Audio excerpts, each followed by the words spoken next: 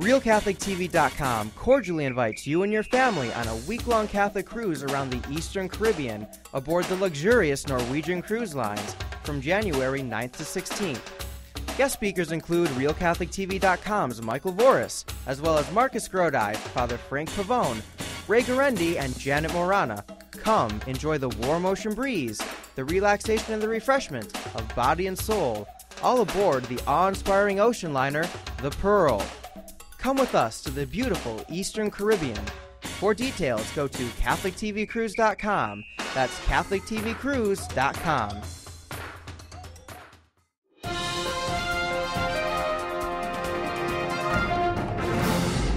Hello and welcome to today's edition of Catholic News Roundup. Michael Voris here, filling in for Vic Faust. First up today, Archbishop Burke, a top Vatican official and former Archbishop of St. Louis, is calling out Catholics who bring scandal to the church. He's demanding that they publicly repent because of the very public nature of their sin. He especially singles out Catholic politicians who favor abortion and homosexual marriage and support contraception. Many pro-life groups are wondering when the warnings from the Vatican will turn into solid action like excommunications. In a shocking display, the Empire State Building has turned bright red to celebrate the 60th anniversary of the Communist Revolution in Red China. You heard right. New Yorkers are not happy about the display, but organizers say the display is not about celebrating communism, but rather to honor the 1.3 billion Chinese people whose country came into existence 60 years ago. Still, about 40 to 50 protesters have gathered outside the Empire State Building, many of them of Chinese descent. They called the display a disgrace. More than 50 million Chinese were killed or starved to death in the Cultural Revolution, which brought the communists to power in China. Congressman Trent Franks of Arizona has found himself the subject of criticism due to some frank comments he made at a recent conservative conference. Over the weekend, Franks said President Barack Obama was, quote, the enemy of humanity, end quote, because of his aggressive pro-abortion record. Franks has issued a statement clarifying and defending those remarks, especially from critics who did not realize he was referring to abortion. He says in his quote, my recent comment regarding President Obama was specifically related to the president's policies on abortion.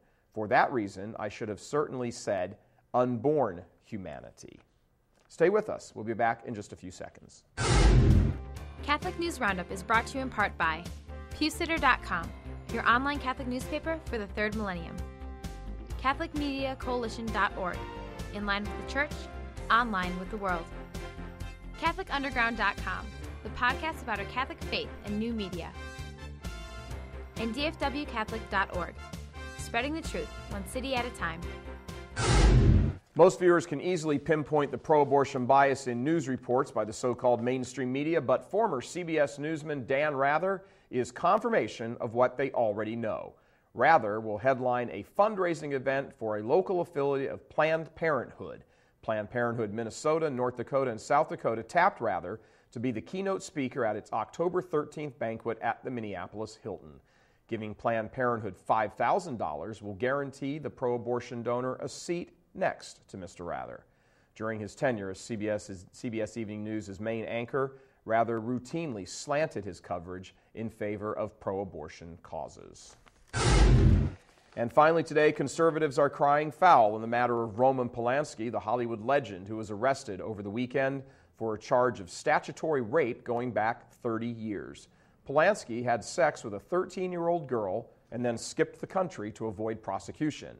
Once he was arrested this weekend, liberals came out of the woodwork to defend their pal. Conservatives are saying the media and liberal elites are holding him to an entirely different standard than they did Catholic priests during the height of the clergy sex abuse scandal. I'm Michael Voris. Thanks for tuning in. Be sure and tune in tomorrow for your daily dose of Catholic News Roundup right here on RealCatholicTV.com. And be sure and check out The Vortex, where we talk about today the nonsense liberals spew and their ridiculous claim about having common ground. That's it for now. Thanks for tuning in. Be sure and tell your friends about us. God bless. Catholic News Roundup is brought to you in part by NewOxfordReview.org, the voice of Catholic Orthodoxy, in print and on the web.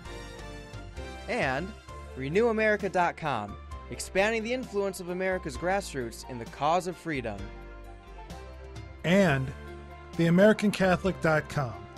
Politics and culture from a Catholic perspective.